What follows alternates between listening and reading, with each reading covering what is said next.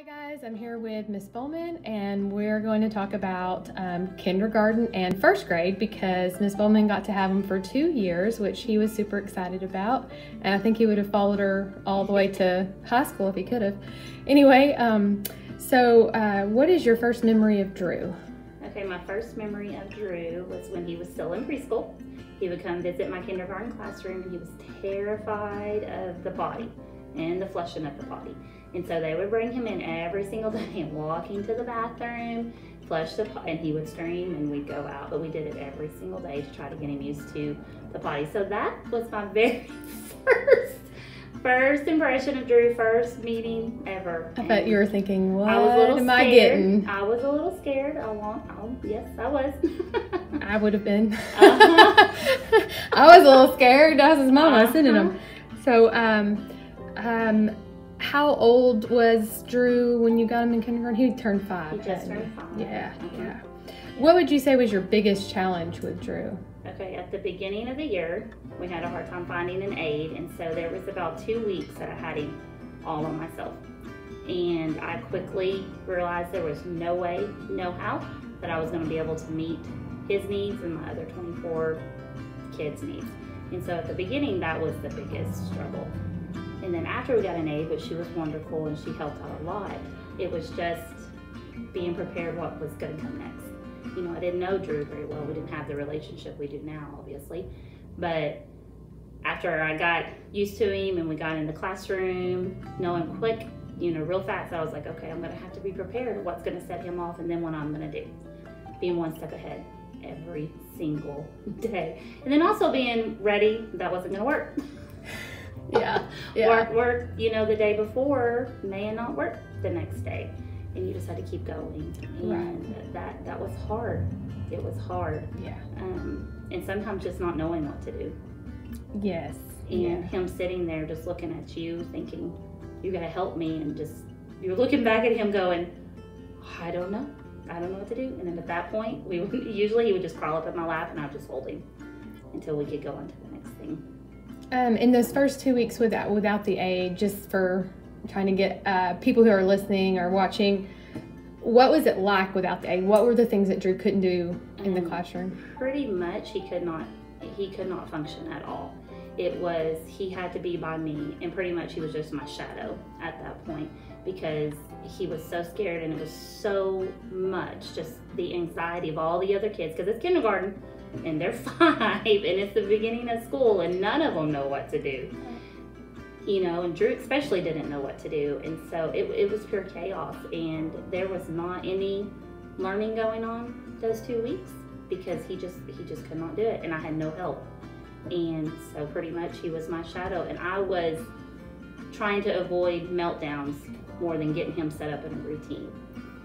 And that's normal, because a lot of people, I think that's where, from a parent's perspective, a lot of people suffer in that the school thinks because they didn't cry or didn't have a meltdown that it's considered a successful day. Right. And from my perspective, it was, I want him to actually learn. Yep. And I believe it is the school's responsibility to provide whatever assets are necessary to get there. And I loved because you backed me up, and I couldn't have picked a better kindergarten teacher to start him with, and I mean that. I can't say enough good things. And if I talk too long about it, it'll make me cry. So I'm gonna go to the next question. Sometimes, do you feel like, what was your happiest moment with Drew? I'll go to that. Okay, you probably don't want to ask me that one. That's really going to make you cry. Okay, it was first grade year. It was in November, and I had my miscarriage. And I had already told the class, they all knew. And I was 14 weeks along, and it was horrific. It was bad. I did not come back to school until January. And when I came back, I didn't say anything to the students because I just couldn't. They knew probably, but Drew really knew. He knew, and I tell everybody, Drew was, I think he was in my first grade class, not for me, for him, for me, because he knew something was wrong. And he would just crawl up in my lap, and he would pretty much hold me. for those first few months, and I was struggling. It was hard, and he knew it, and I didn't say a word to him. And I think that's why our bond is so close, because I helped him, but he also helped me. They're a very, very hard situation. He's part of the family pretty much now. Oh, it's what he tells me when I get on to him. I'll just go live with Bohlman. I mean, he still tells me that. And that's fine. I know it is. God put us in each other's lives to help each other, and you know, God already knew that's what was going to happen, and it was Drew. Didn't even have to say a word to him, and his love is just, I'm telling you, he just crawl up, and I just feel so much better. And yeah, I told you not to ask that question, but that's my happiest moment with Drew, and I will never forget it, ever. What's your saddest moment or your hardest, where you just wish sometimes you didn't have to have them in your class, I guess? Well, my hardest moment was, like I said before, just not knowing what to do in certain situations, you know, and I saw that he was frustrated, and I knew I could not get frustrated because it wasn't his fault. And I knew sometimes not being able to fix it either, or not to be able to make it better. One of the biggest things was the fire drills. And at first I thought, you know what, I'm going to tell him about it and tell him that we're going to have it. That was a bad mistake, because he worried about it all day long. And so I said, okay, Miss Tracy, this is what we're going to do. And I would just scoop him up when that fire drill went off, and we'd walk out the door, and he'd be screaming, hollering, and I'd just hold him and go out. We did that probably the whole year of kindergarten. It was just hard. They're loud. Well, first grade, I'm like, you know what, bud, I'm not going to hold you this time. You're going to walk. You're going to hold my hand. And I just knew that it just caused him so much pain. He just could not stand it. But by the end of first grade, he was doing what all the other kids do and just holding their ears. And he'd walk out to the flagpole, and we'd walk back in, and he'd say, Bohlman, that wasn't so bad. I said, no, it wasn't, Drew. You did it.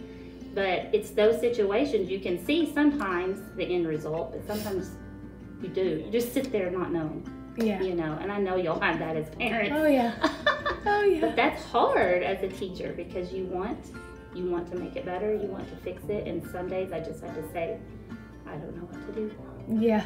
I don't know what to do. Well, y'all made it look like you knew what you were doing all the time, so that was good. I did not, you know, and then like with all the food allergies, you know, I broke the rules a few times, and he would always tell on me. But that's hard to see. It is difficult. It's very difficult. When everybody else is having a cupcake and he didn't get a cupcake, and so that's why I did it the one day. I just gave him a little scoop of icing, and I knew he was going to tell. It wasn't like I was keeping it from y'all.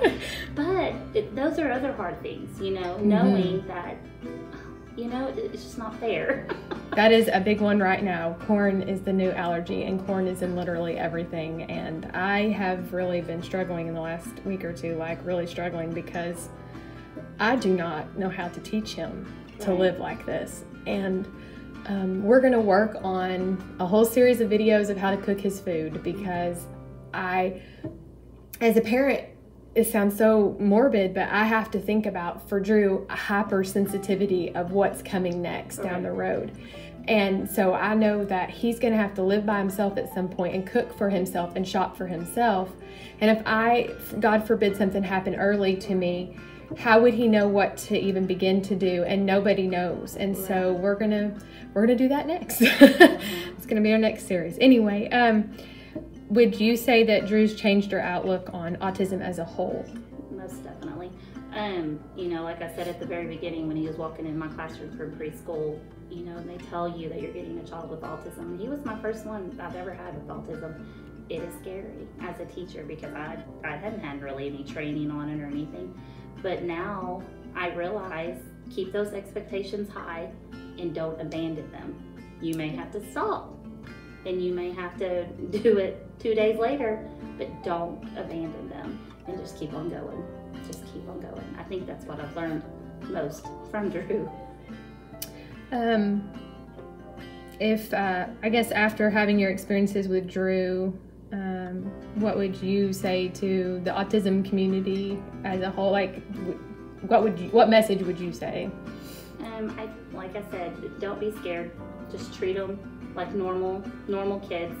Drew is the most fun-loving child. He understands sarcasm. You can joke with him. You can play with him. don't ever be standoffish. Don't treat them different. I don't think Drew would ever want to be treated differently, ever, ever, ever. And just don't be scared. Just treat him like you would anybody else, and you'll quickly find out if that didn't work, then just change it and go at it a different way, you know? I love it because Drew has a way of like working his way into the hardest of hearts. I think and so, yes. Like even your shirt, for those who don't realize why it says the Bohlman, is because Drew just names people what he wants them to be called, and nobody was their real names. Tracy was Tracor, the Bohlman, and Miss Lane has always just been Lane. There's never anything in front, and he's just he's really funny. But we just thank you so much for taking the time to do this, and I personally cannot say enough of how much you did for us and how you changed our lives and and there'll never be another one like you for us. And we've had some really great people come and go, but your time with him was special, and we cherish it, and we'll forever love you for that. And I thank you so much. Thank you.